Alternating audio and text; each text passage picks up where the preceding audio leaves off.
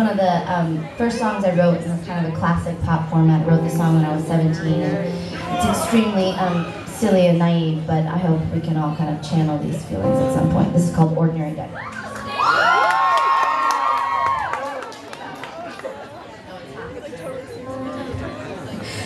Just a day, just an ordinary day, just trying to get by.